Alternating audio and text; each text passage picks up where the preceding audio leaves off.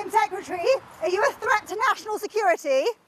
Forced out of her job after sharing a sensitive document from her personal email, Suella Braverman says she reported the breach rapidly. Some question this and say others flagged it. Reappointed Home Secretary by Rishi Sunak, Cabinet Ministers defended their colleague. Suella is a first-rate, front-rank politician. She acknowledged that a mistake had been made.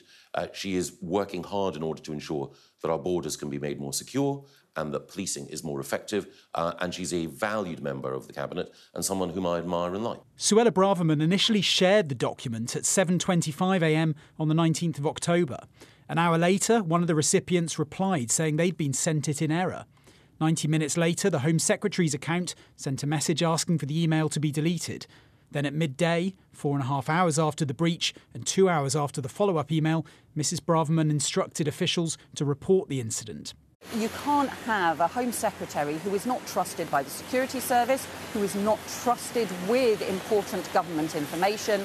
And it really shows the huge error of judgment that Rishi Sunak has made in reappointing someone just 6 days after she broke the ministerial code.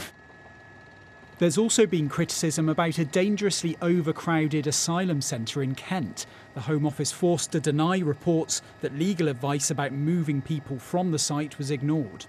This all matters because it throws doubt onto Suella Braverman's competency and honesty, and also calls into question the judgment of the Prime Minister.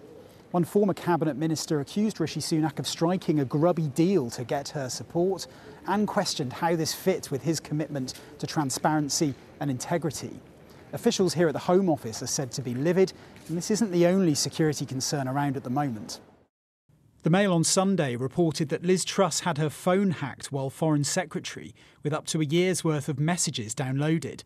The government hasn't confirmed this, but former intelligence analysts say security services need to have confidence in the cabinet ministers they deal with. If trust does break down, then that's a problem, and that could lead to, if not withholding of information, then some heightened briefing and conversations and discussions about the importance of making sure that the proper protocols and procedures and behaviours are followed. Since taking office, Rishi Sunak has brought a degree of calm to Westminster. But with big challenges ahead, the backlash to his choice of Home Secretary shows there's still ample space for anger and disagreement. Rob Powell, Sky News in Westminster.